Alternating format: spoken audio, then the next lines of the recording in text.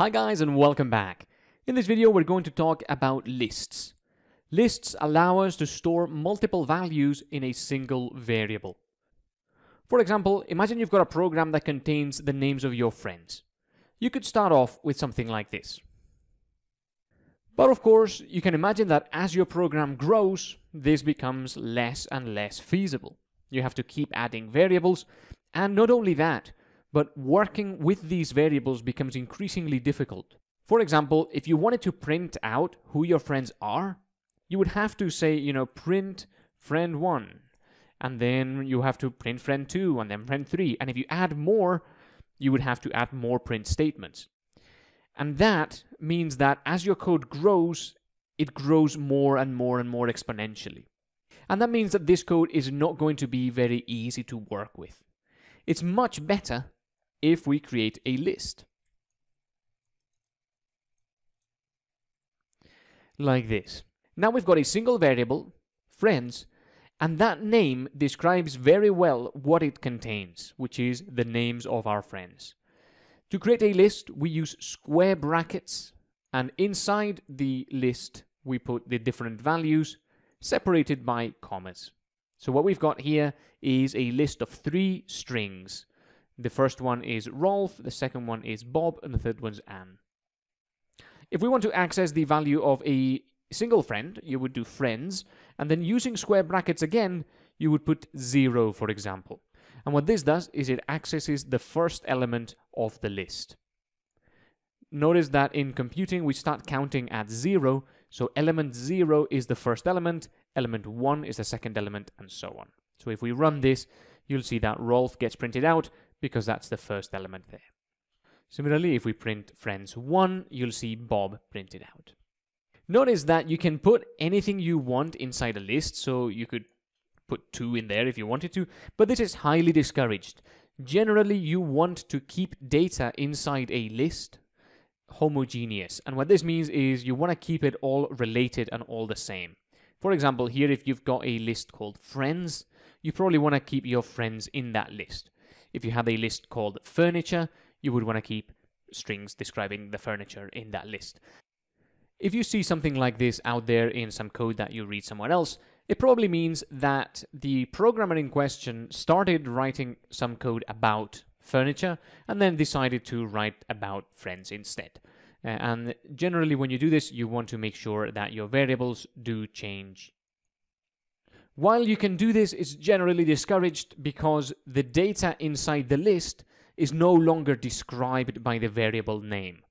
And so this can be a bit confusing. If you see a variable called friends, what's the 2? Does that mean you have 2 friends? Is it something else? Maybe one of your friends is called 2?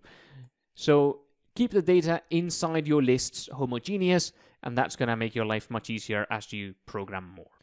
Of course, if you did want to get the amount of elements in the list, say 2, you don't have to put the 2 inside the list. You can just print the len of friends.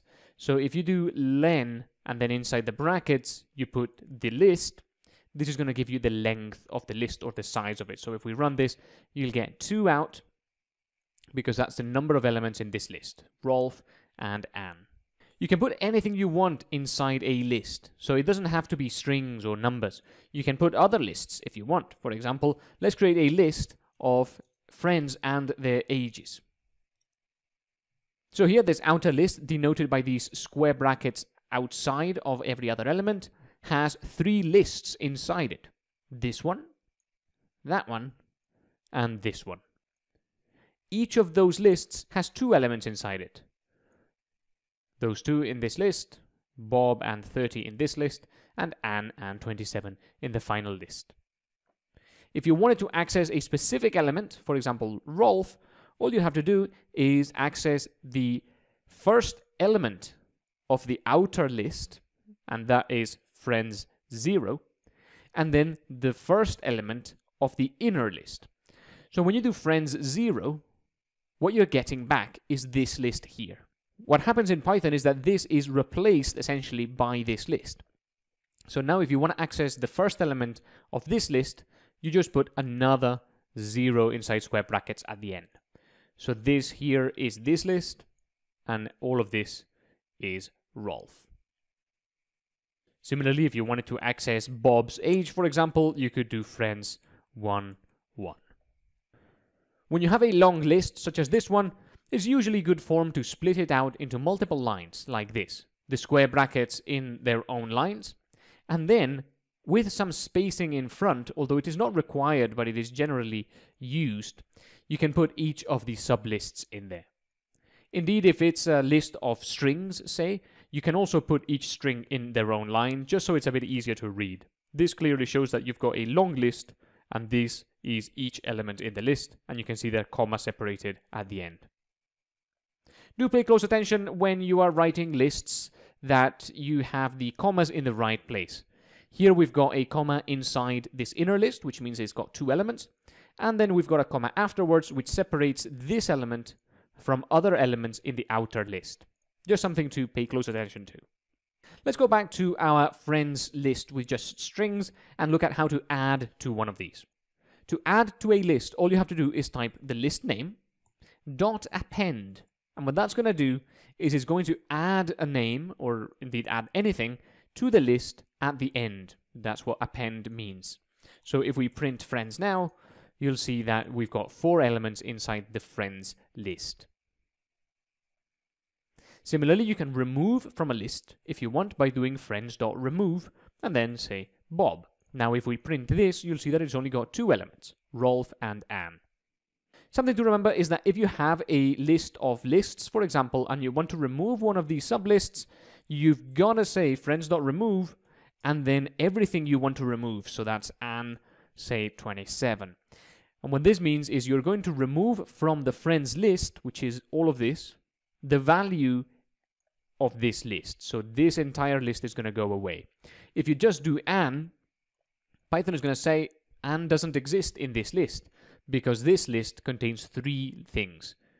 This, that, and that. And Anne is not one of those things.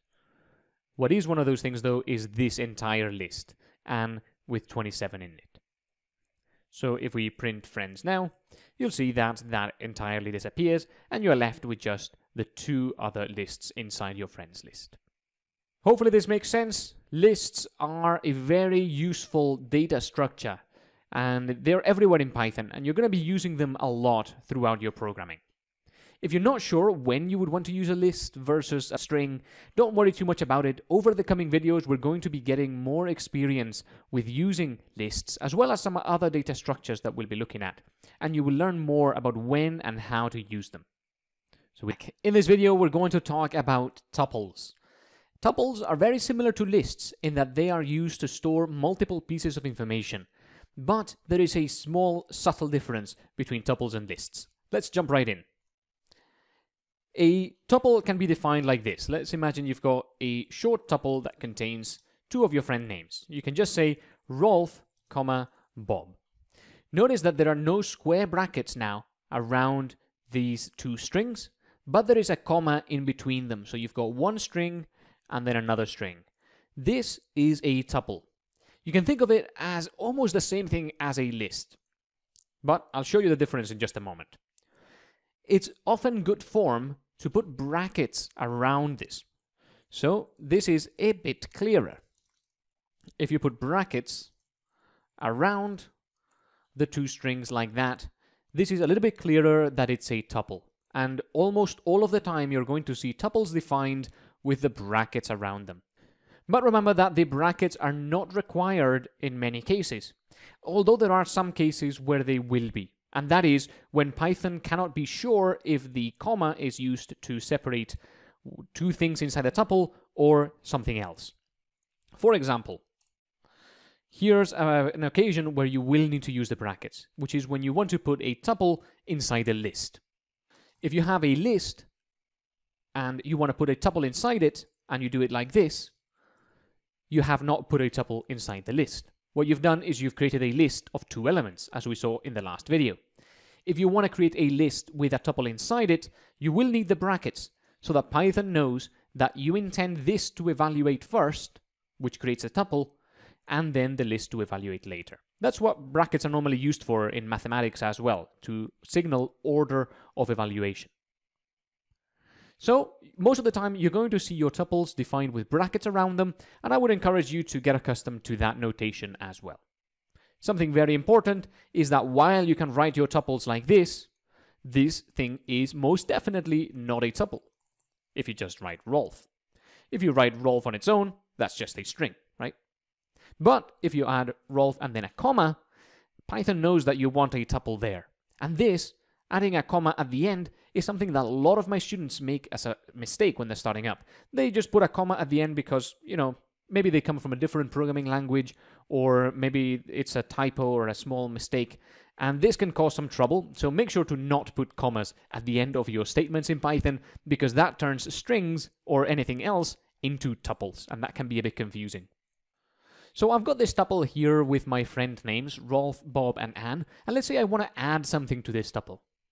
Like we learned with lists, friends.append, and then gen. So if we run this now, you'll see that we'll get an error. And it says, attribute error, this is the name of the error, tuple object has no attribute append. And here it tells you the line in which the error occurred, which is line 2 of our code. What this means is that you can't do .append on a tuple. Okay, so how do you add to a tuple if you can't append to it? Well, that's the thing. You cannot add to a tuple. Here we've got a tuple of 3 elements, and you cannot insert an extra element on this tuple. All you can do is say friends equal friends plus gen, like that. So you can add 2 tuples together, in this case the friends tuple and the gen tuple with a single element, add those 2 and say that friends is now equal to the result of adding them. Remember, when you do an equal sign, the right side evaluates first. So this thing here uses the current value of friends and this new tuple, and then you give it the name friends. So you can reassign while using a variable in the assignment. That's totally fine. It just uses the last value of the variable if it existed. You can do this if you want, and that will result in a tuple of 4 elements. But what's important, and an important distinction, is that the tuple itself did not change. You created a new one which contains now 4 elements. And while that's relatively unimportant right now, it will become important as you learn more Python. So that is the key difference between lists and tuples. Lists, you can add and remove elements. Tuples, you cannot. So that's the key difference.